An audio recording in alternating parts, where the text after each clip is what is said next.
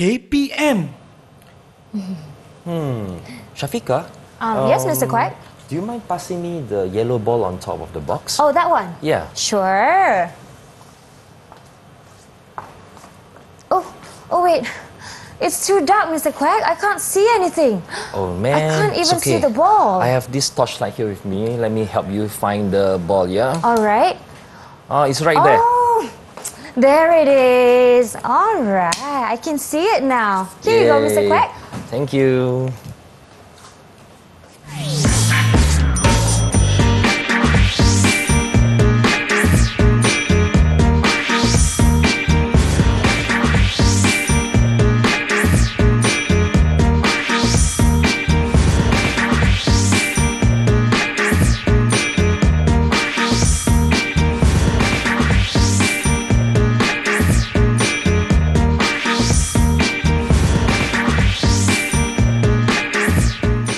Assalamualaikum and salam sejahtera everyone. You're watching DDTV KPM for our slot Tahap 2 today with me, Shafika Farahin. And as you can see just now, we have our teacher. He's going to be teaching us the subject Sains DLP or Dual Language Program. But before we get further into the details, let's first introduce our sign language interpreter, who is teacher Shazlin Sulaiman from SK Pendidikan Khas Melaka. Hi teacher Shazlin, how are you?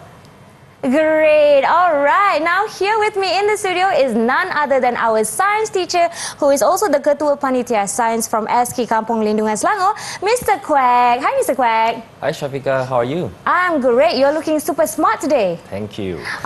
Just now we had a short sketch where we demonstrated something, and I found the ball after a torchlight was shone onto the ball. So what was that about, and how does it relate to our topic today? So just now, based on the sketch just now, is actually to show everyone that today we're going to learn about light travels in a straight line. If light doesn't travel in a straight line, it's impossible for us to find the ball just now. Oh, so it doesn't curve, it doesn't go sideways, it's straight. Yes, exactly. All right, Mr. Queck. Okay, so for now, we're going to go into the first property of light, which is light travels in a straight line. Okay, so these are some of the examples of light travels in a straight line. The first example here shows a picture of a concert. Okay, in a concert, usually the atmosphere is very dark and dim. So when light is shine upon the floor, it gives a different feel to the whole concert right now. Yes, and then it does. Also it helps us to focus which is the main singer and main or the dancers at the moment. Okay. So this is for light. This is how light helps during a concert. Okay. Next, number 2 is during a rescue mission. Especially, this usually happens at sea. Okay, so if let's say there's an accident or a ship is leaking, the leaking or spoiled or faulty, or there's the wave actually accidentally wreck the whole ship and all that. So they need to dispatch a rescue mission. So the helicopters or the rescue rangers will send the helicopters to the sea to look out for the survivors. This especially is important during night, right? Yes, especially at night. Okay, and the third picture shows a lighthouse. This lighthouse is important because it serves to warn the sailors or the mariners that they are close to the rocky and shallow coast, so that they don't knock into them and cause a damage to their ship. All right. Okay. And last of all, we have this very beautiful photo. It shows a photo of a forest in the morning where the sun ray will just shine through the forest, and we can see the ray of light. Yes, they look very straight for all the 4 pictures. Yes. Okay. Now we are going to do an experiment. All right. To show that light travels in a straight line. To help us with the experiment, I have here something that will help. So yes. Let's start, Mr. Queck. Yes. Could you please bring it forward? All right. Okay. So here it goes. Yes. So what I have here is 3 manila cards. Okay. The first manila card here, the first one in front, I've already cut a slit in the center. The second manila cut, there is a slit on my left. And the third manila cut, there will be a slit on the right, the opening. All right. So what we're going to do is, we are going to do this experiment by placing all the three cardboards aligned to each other. Okay. Okay, so the first one will be here. Second one. And the third one. I see. I'm going to tighten it up a bit. So parallel to each other. Yes, exactly, Shafika. Okay, where is the torchlight? Oh, we need the torchlight for this. Yes. Okay.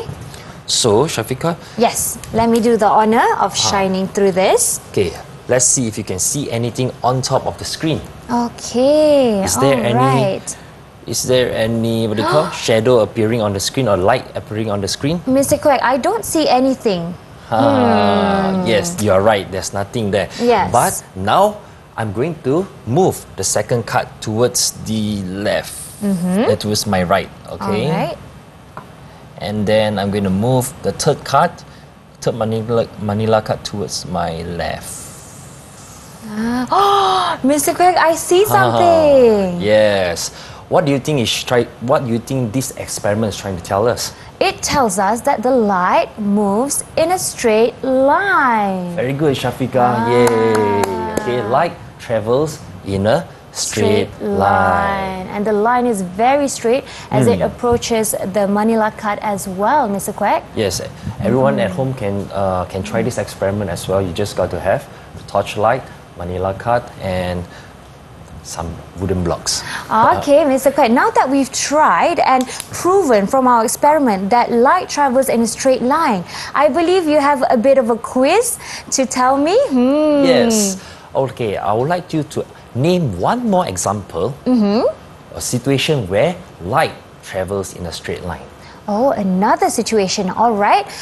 Perhaps when I'm driving at night and I need to see what's in front of the road, what's in front of my car on the road, the lights of my car, the headlights. Yes. Is that an example? Yes, that is exactly correct. Because you need the headlights to see what's in front of it, especially at night, right? And also at parks, there's street parks as well, street lights. Yes, yes. All right, Mr. Queck. So how was my answer just now?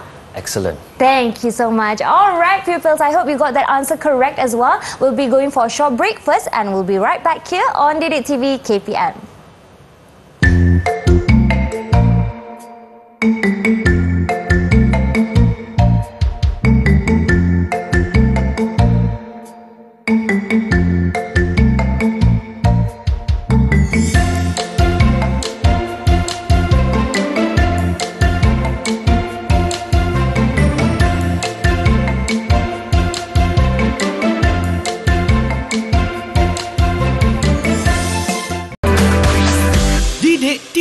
KPM.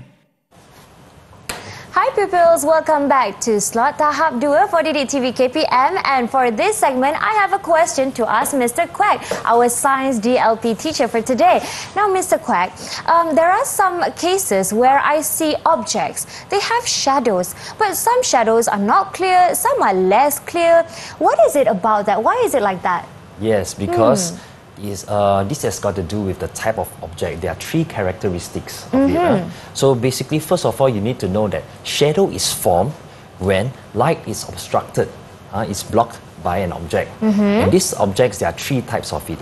Okay, so there are three types of object. The first one will be, we have this opaque object, we have the transparent object, and also we have the translucent object. Okay, so based on the slide here, the opaque object, if you can see from the slide, the ball which is behind the opaque object, we cannot, because the ball is behind the opaque object, we cannot see the shape, the ball at all. Okay. Yes. So for the second one, is trying to show us that if a translucent object is placed in front of the ball, we can see the ball, but it is not clear.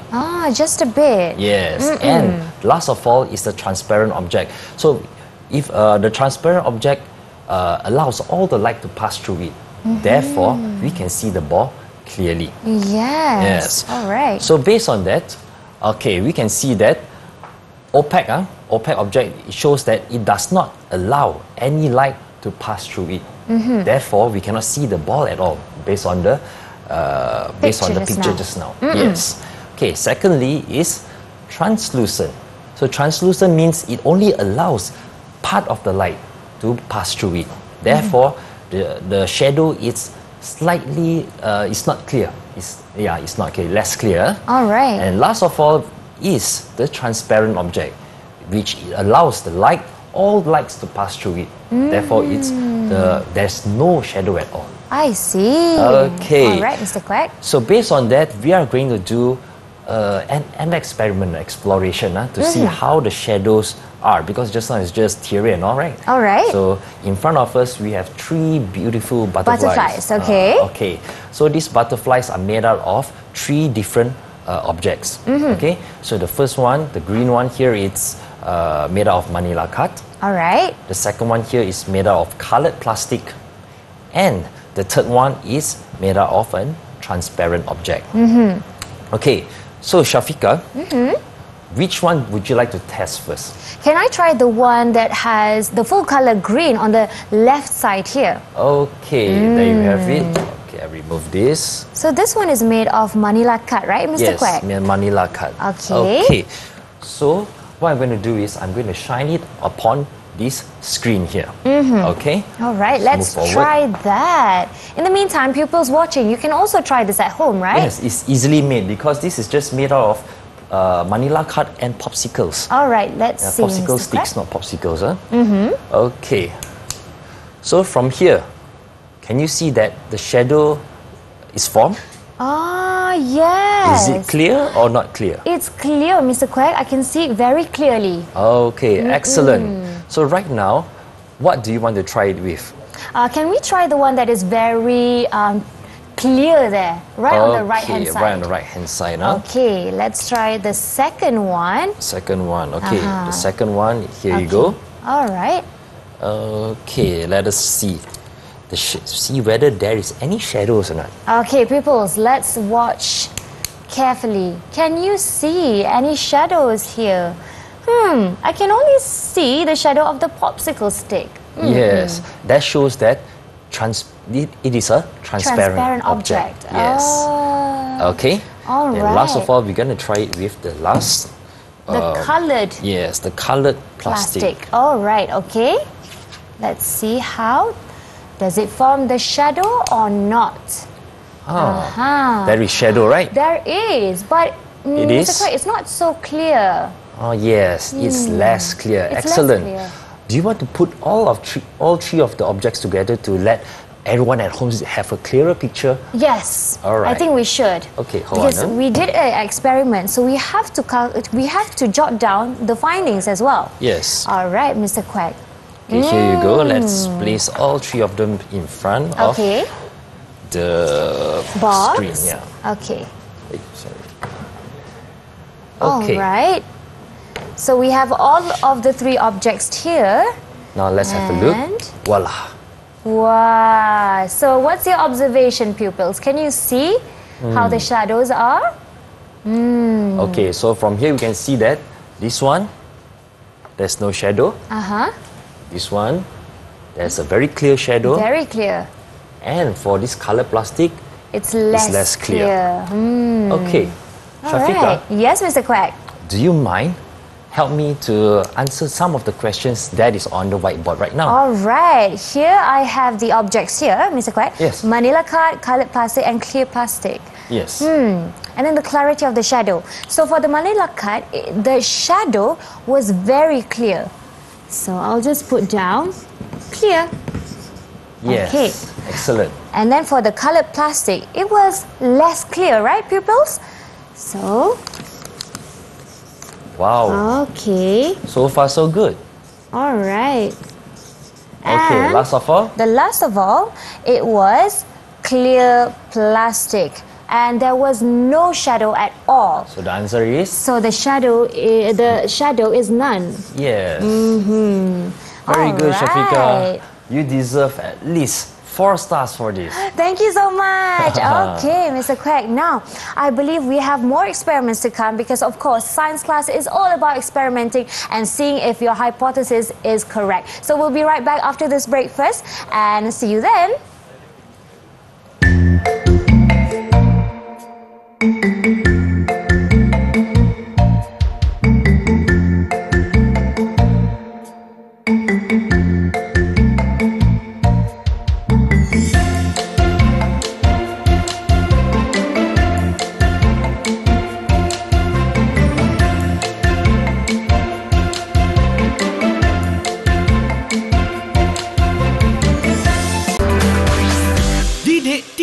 KPM.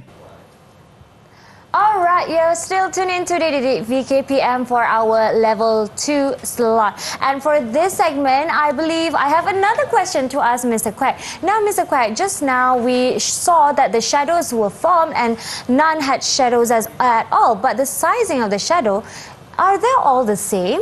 No, definitely not. Actually, shadows, we can change the size of the shadow and also the shape of the shadow. So in this segment, we're going to talk about that. All right, great. Okay. Let's begin. So let us look at some of the factors that affects the size of the shadow. So first of all, what we need to know is this is a screen. Okay. Okay, this is a screen, and this is the object, and we have the light source. So this is the light source, the object, and the screen. So the factors that affects the shape, the size of the shadow is due to the distance between the light source and also the object.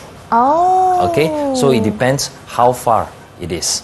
Right. Yes, how far it is, and also the distance between the object and the screen. So now we're going to look into how the distance between the light source and the object, the distance between both of these affects the size of the shadow first. Okay, let's do this experiment. I can't wait. Mr. Queck, Okay. what's the first step? So the first step is we're going to place this Object. here. Okay, All right. and then we're going to measure. Okay. Okay, measure the distance between the light source and the object. All right. So the first experiment is we need 5 cm. 5 centimeters. 5 centimeters. All Okay. right. So from here, so let us have a look at the size of the shadow. Yeah. All right. For this first experiment, the light source and the object has a 5 centimeter distance. Yes. Okay. Now you can see clearer. All right. Okay. This is 5 centimeters. Okay. So now we're going to alter it to 10 centimeters. Okay. Okay. The distance between the object and the light source is increased to 10 centimeters. Oh, wait. Okay. The shadow got smaller, Mr. Queck. Yeah, so as it gets farther from each other, farther means as in the light source and the object is farther from each other, the what do you call?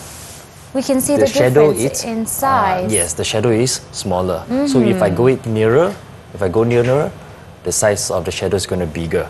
I think we interesting. arrange it like that a bit so that they can the pupils at home can see better. Okay. There you go. So this is bigger. That one. And if I move it further, it's going to be smaller. Wow. Bigger. It's almost the same size as the object at one distance. Bigger, Uh-huh. smaller. So okay, is it clear? Yes, it's very clear, Mr. Queck. Okay. So now we're going to do, what we're going to do is, I need your help to fill in the answers on the whiteboard here first. Yes. Okay, so there was 2 variables, the 5 centimeter distance and the 10 centimeter.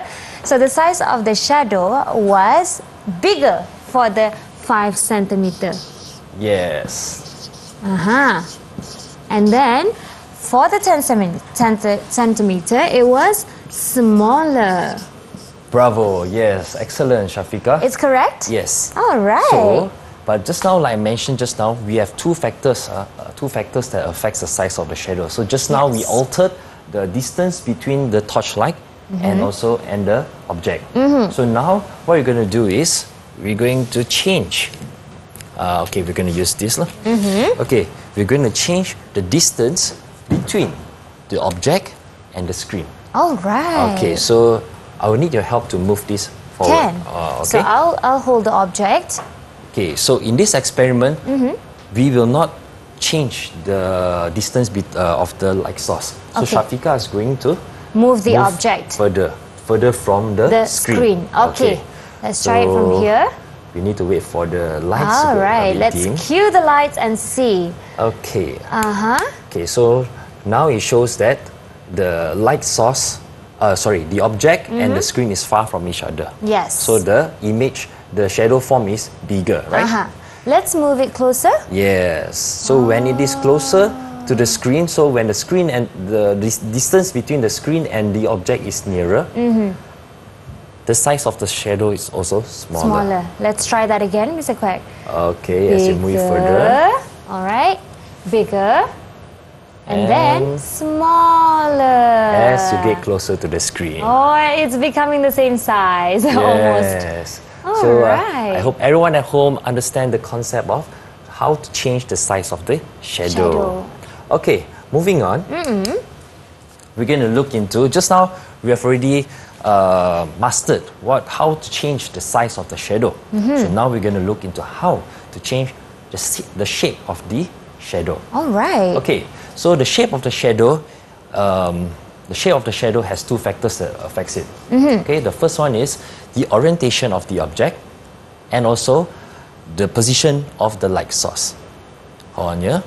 Okay, so let's have a look. All right, Mr. Queck. Okay, so what do you mean by changing the position of the light source? So now we have two screens here. These are two screens. So I'm going to place it Vertically, horizontally. Yeah. This one. Okay, no, I upright. think we're going to put it horizontally. Okay. Okay, horizontally. So Shafika, I need your help to shine upon the object All from right. this angle and also That this angle. Okay. Yeah. All so right. you shine it from here Okay. and here. All right. Let's Okay. do that. Okay. So I'll move here first to shine it here. Okay. All right. There you Okay. go. So do you see the shadow? Yes, it's like a circle Yes, it's a hemisphere about circle. or a semicircle. Semicircle, yes. All right. Okay, now if you change the position of the light source, you go towards your right. Okay, I'll be going towards my right. Okay, let's keep a close watch, pupils. All right, there you go. Now let's have a look. Oh, it's a different shape this time. Yes, it is a rectangle shape, right? It's a rectangle shape, correct? Yes, correct. So as you change the position of the light source, the shape of the shadow also changes. Changes. Okay. That is what is meant by orientation of object. No, the position of the light source. Right. Okay, now we're going to look into the orientation of the object, Okay. whereby you just put the Object upright. Upright. Okay. Yes. Oh. So from here, let's have a look at the shadow. Okay. Can you So- people see that? Okay. So now you put it down. So you change the orientation of the object by putting it down. Take it up. Putting it down. All right. Lay it down. Yeah. So you get a different size, right? A different type of shadow, right? Yes. Yes. That's what is meant by changing the orientation of the object. You can even Okay. change it in other positions. In other positions, can I perhaps make it like this? Yes. Make it a bit angled? Yes. Let's have a look. Oh, it's slightly bigger at this end actually. Or It's if- bigger here. If you choose to move it here, let's see how's the shadow like.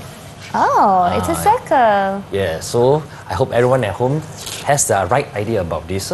Alright. The shape of the shadow is affected by the orientation of the object and also the position of the light source. All right, Mr. Queck, I believe I've learned so much from all the experiments from today. So perhaps to give a brief conclusion for this class, Mr. Queck.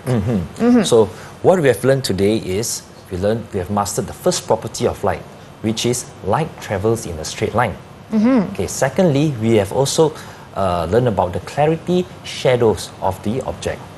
Okay, and we learn about the translucent, we learn about the transparent and opaque object. So what I have here, just to recap, so this, what I have on top here is a microscope, the slide of a microscope. So as you can see, this part here, it's a translucent, because when I put my finger behind it, you cannot see the... It's less clear. Yeah, it's less clear. But in the center, it is clearer. You see? Can you see? Yes, I can see that, Mr. Queck. Yes. So this part is transparent. This part is translucent. All right. Okay, and last of all is the opaque object. So opaque object, examples of opaque object is, for example, the wallet. Can you imagine that your wallet is actually transparent? You can see all the money inside. Yes. That's not safe. Yes, that's not safe. Okay, so opaque object doesn't allow light to pass through it, so it's safe. Our money is all safe there. Yes, I believe so. All right, Mr. Queck, now that we've done all the experiments and you had questions for me as well, how did I do on an overall scale for today's class? You did fairly well. I think you deserve 5 stars. 5 stars. Thank you, Mr. Queck. And I hope all you out there answered the questions correct as well and got 5 stars like Kak Shafika. Now, where can pupils access extra materials for revisions? Yes, they can get it from the Portal Delima.